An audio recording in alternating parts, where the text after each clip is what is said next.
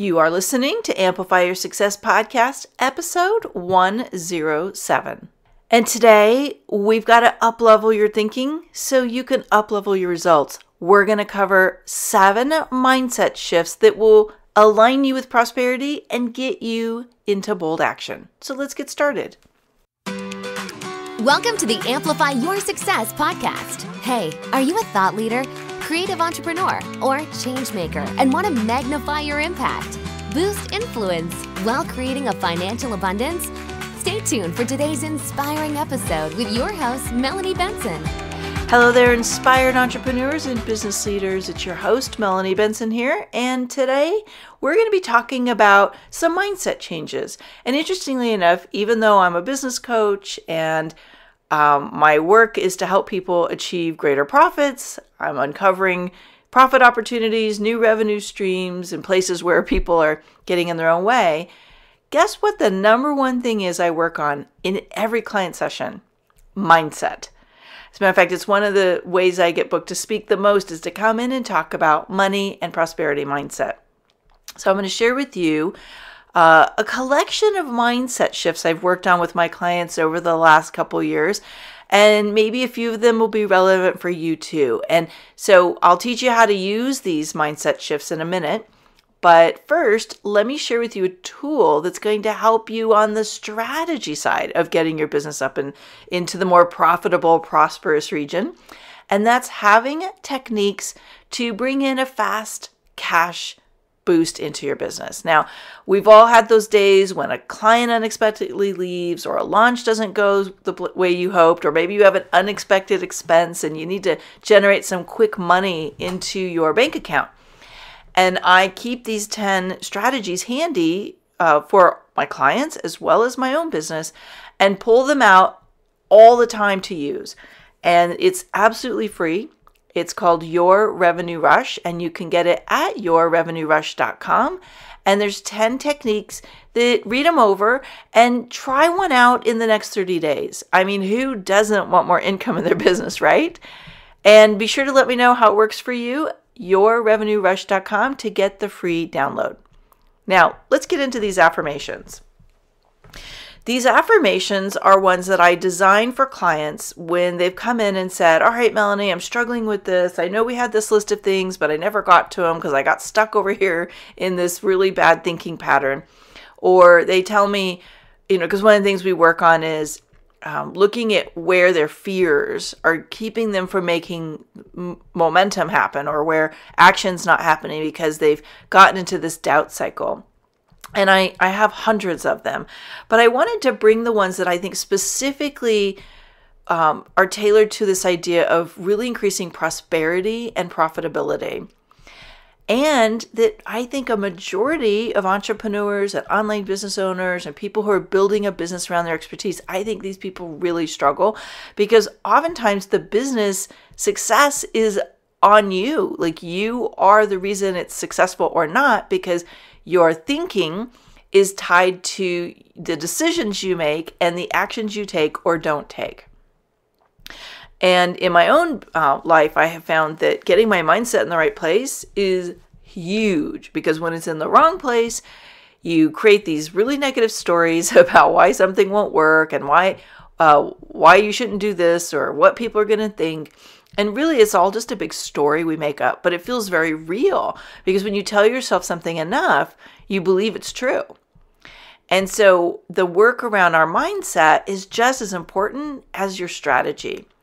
So if you are doing the right things, but you're not getting the right results, then most likely is you're not doing them enough, or you're corrupting your actions by having a negative thought pattern, which keeps you from really playing full out. So I may actually have to throw a couple bonuses in. We'll see what comes out.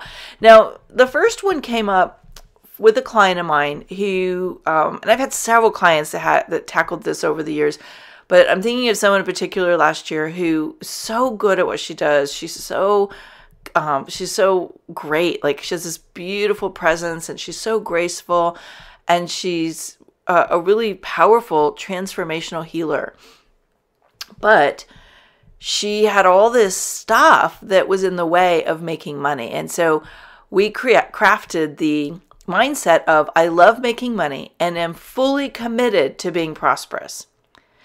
Now you want to use this one, just like my client, if you have some conflict about making money. So you want to do what you do, but the things that actually make the money start to feel conflicting to you. So that means you should do it, but you don't. And so this client of mine at the time was really having an overwhelm with the idea of making money. Like something about it was feeling bad to her. And I think, what we uncovered was she had some old programming around having money being bad. And, we dig up all these belief systems from being a child and things we learn from our parents or people around us that are influential. And even our culture or religion sometimes can infuse thinking, or a pivotal person who has impacted you as a child.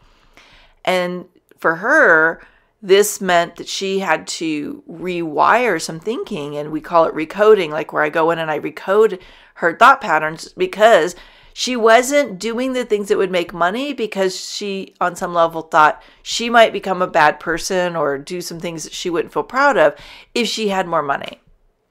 Now, the second part of this is really important, because you might love making money, but if you're not fully committed to being prosperous, you will find yourself saying yes to things that don't really serve you. And you'll allow distractions and fears to rule instead of really dropping in and like, I'm all in, I'm going to do what it takes. I'm not going to let any excuses get in the way anymore. And it starts to teach your decision-making self, like the part of you that actually makes the decisions, it teaches that part of you, we're all in. You can't let that fear get in the way anymore. And it starts to create a neural pathway that says, I love making money. Making money is good. And I love the things that I do to make money. Okay, so sometimes we don't love the things we have to do to make more money, and that gets in the way. Now, that leads me to affirmation number 2. Like this, I also call them mantras. So if I might exchange those words. And that is, I am a badass in sales and marketing. Okay, now just notice, how did you take that one? Did you kind of cringe a little bit, or did you go, yeah, I am? So I work with a lot of people who have softer skills. They're more service-based, and they tend to have a lot of heart and soul in their work.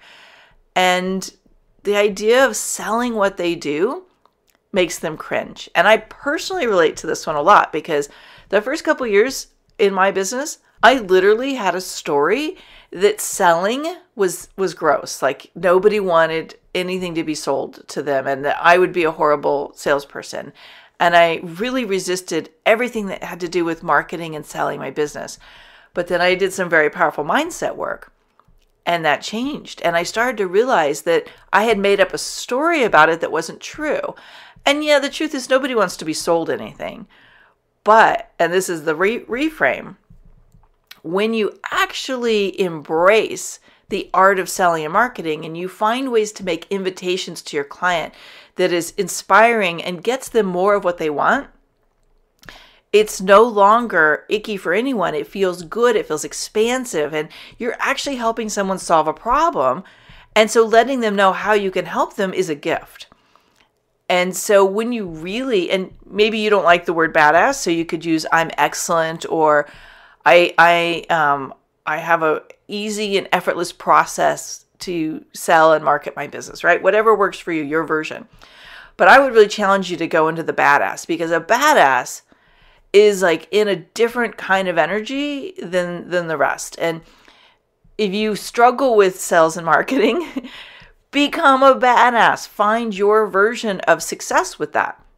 What you want to notice is if you tend to pull away, or you resist, or you make up excuses, or you procrastinate doing the things that would enroll clients into your business and attract them, then you've got some issues here. You've got some resistance that needs to get cleared up in order for your business to grow in the prosperity department. You might be the best at what you do, but if you aren't selling and marketing, then you're not badass enough to have prosperity and profitability. And no, you don't get to delegate it all the time. I think you really have to embrace this to a certain degree. And So I was working with a client last year who she'd been in business for like 30 years. And she always struggled with the sales and marketing. And it wasn't because she wasn't amazing. It's that she had decided she wasn't good at it, especially on the marketing. And so she wasn't doing a lot of things that would actually get her better results. And so what we had to do was find a way for her to do the things that were effective, that were actually aligned with her superpowers. And that's what happens when you commit. Like, I am going to just own this. I'm not going to let this one go.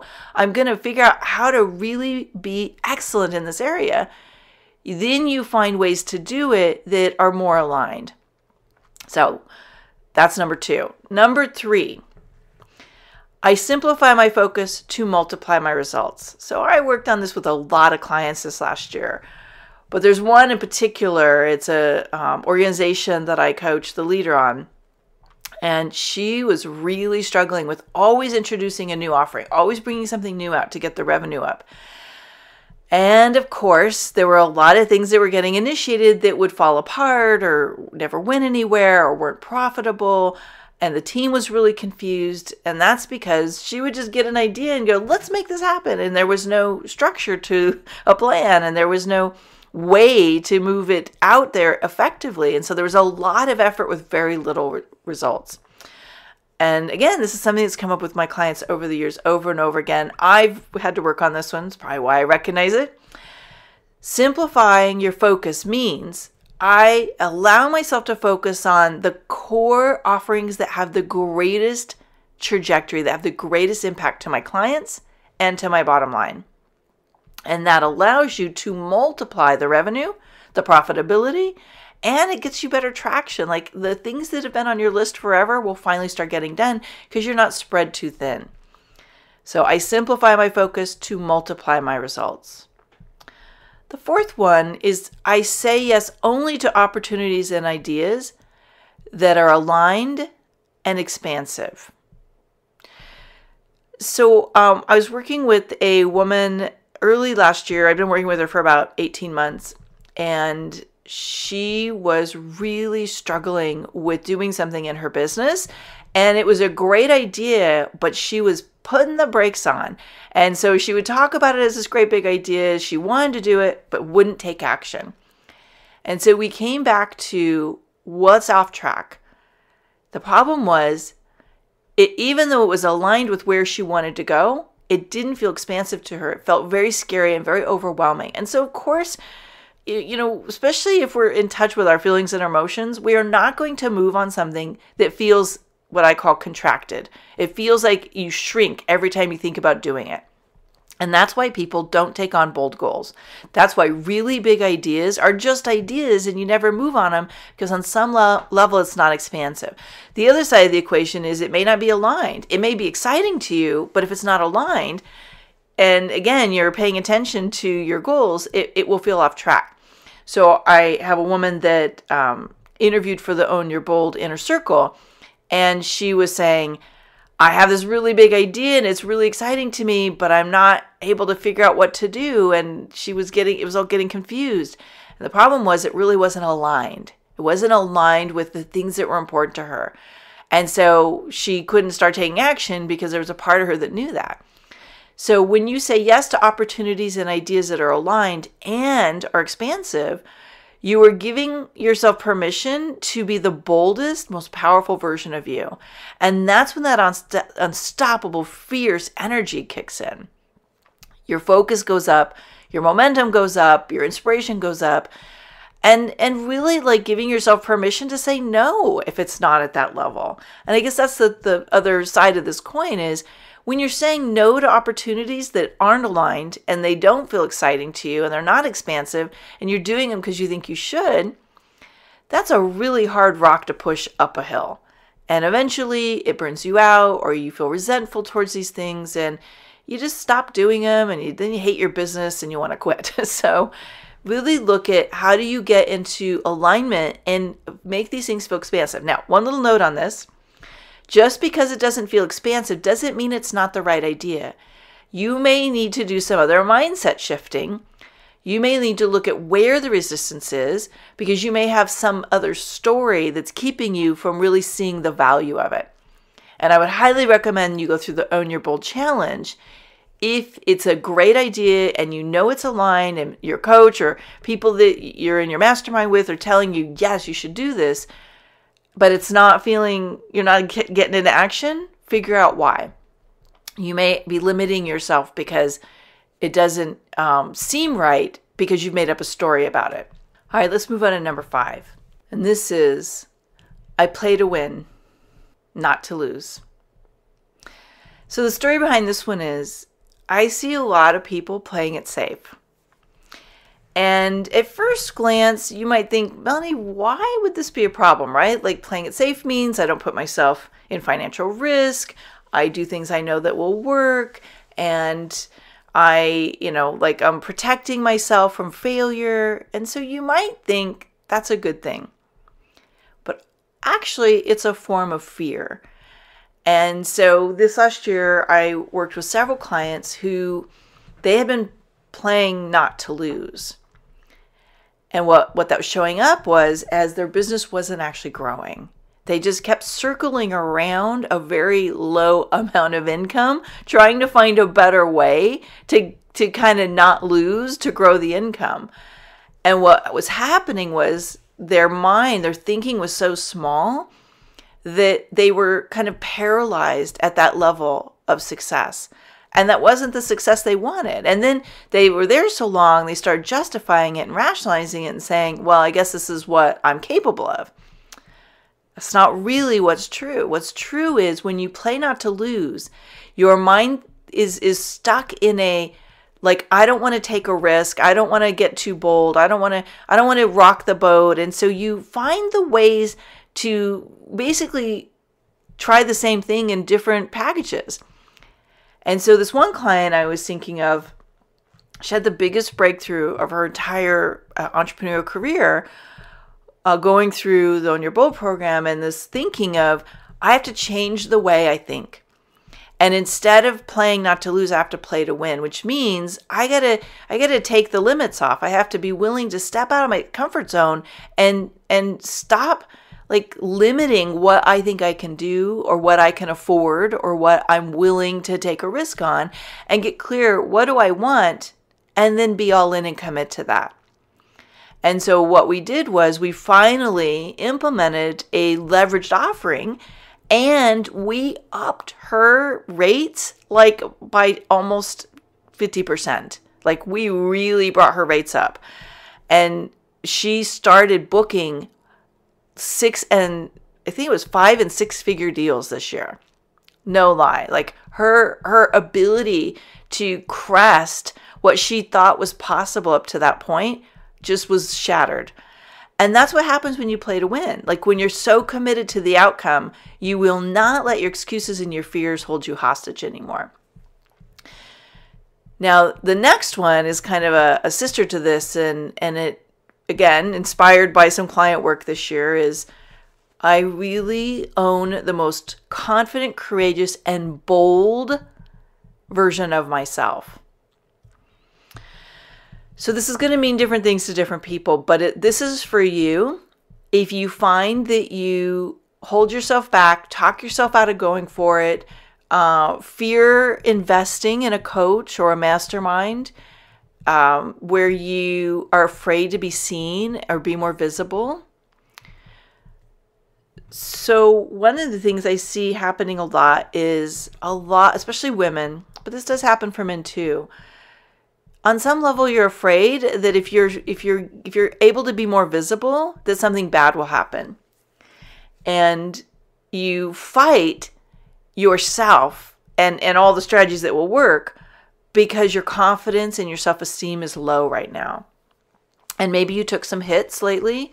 Maybe some things you tried didn't work, or you've had somebody, feeding you some nonsense that you're not good at this, or they don't see it, or they don't understand why this would work. Or maybe you've got some scripting from your past, really, young self, where someone told you weren't good enough. I don't know where it came from. But if on any level you struggle with feeling good enough, This one's for you. Find your version of this. I am capable, or I'm willing to be capable. I confidently pursue my goals. I boldly move my goals forward. The bold one works for me. So whenever I feel myself getting nervous or, ooh, that's scary and I'm resisting something, I start working the bold version. It's like, I am a bold action taker. I boldly move my goals forward. And I know that means it's time to do something that scares the crap out of me. And oftentimes that's what it takes to get unstuck and to move mountains that you've felt like you've been stuck at the bottom of a mountain that you can't climb. Take a bold action, become bolder, commit to a bolder vision, set a bold goal, get confident and courageous, and do something that you have been scared to do and putting off.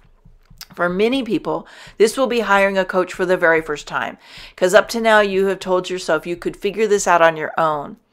Nobody figures it out all on their own. What happens is you keep circling around the same mistakes and piecing together all these different things from little conversations.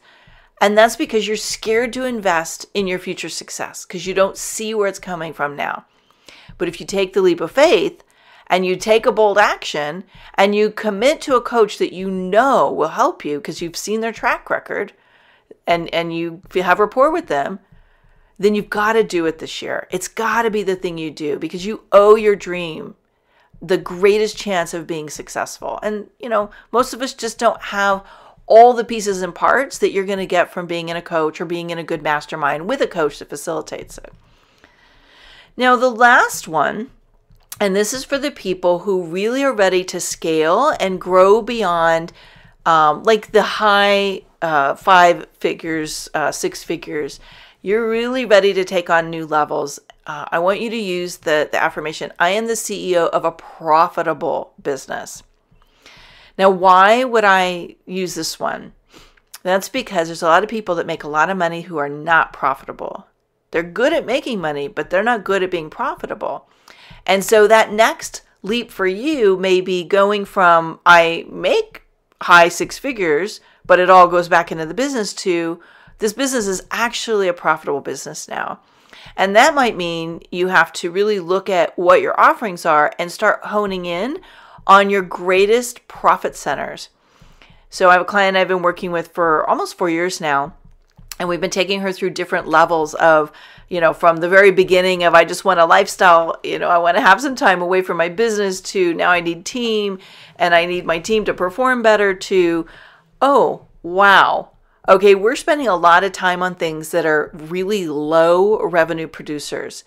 And each stage we've been able to identify where the block is.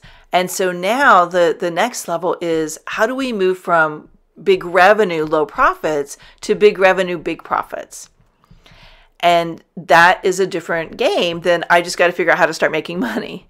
So the focus for you, if you have not been profitable and you're not hitting those higher levels of revenue without killing yourself, is really start looking at your role as being the CEO of a profit-centered business, which means you know which offerings bring you your greatest profitability and you expand those first. Doesn't mean you don't ever do anything else, although you may want to simplify your focus to multiply your results, just saying.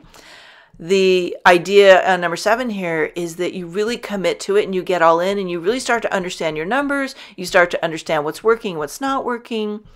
If you've ever watched the show The Profit on CNBC, you know that Marcus Lemonis is always talking about how to get profitable. And he has a 3-part process. It's very similar to mine. I have a few other steps involved.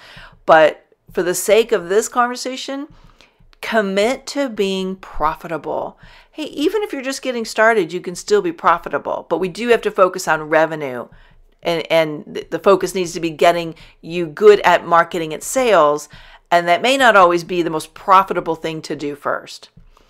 So those are 7 of what I consider highly prosperous mindsets.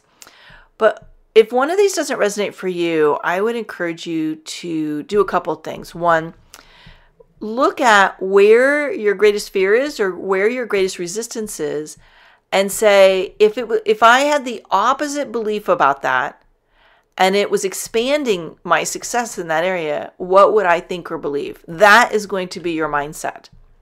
And 2, get a coach or go through my Money DNA 2.0 program. It is one of the best money mindset transformation programs on the planet. I have people going through it who have told me it has radically changed their life, radically changed their ability to get higher levels of financial success, and it's caused them to become the business owner and the entrepreneur that they always wanted to be, because they learned how to think prosperously. So figure out your game plan, try these affirmations, try these mantras, and really start noticing, am I really in this mindset, or am I doing something else? Work on incorporating the mindset. I'll look forward to hearing your thoughts on this in the Amplify Your Success community, or if you're part of Own Your Bold, come share it there too. This is Melanie Benson, your host. Thanks so much for listening in today. If you want to catch up on any of the show notes and circle back on any of the resources we shared in today's show, head on over to the show page at amplifyyoursuccesspodcast.com. And remember, you amplify your results faster when you're in a community of other people who are moving and shaking. Join us at amplifyyoursuccesscommunity.com. One last thing, when you've gained insight from today's episode, help us share that and inspire other people by heading over to iTunes, subscribing, and give it a review. iTunes absolutely loves seeing these reviews pop up, and it actually helps boost my show's visibility. So I would be super grateful for your reviews. And as always, I love seeing your shares of these episodes on Twitter, Facebook, and Instagram. Come find me over there. Tag me in your shares. I'll give you some social media love right back. So see you next week for another inspiring episode of Amplify Your Success Podcast.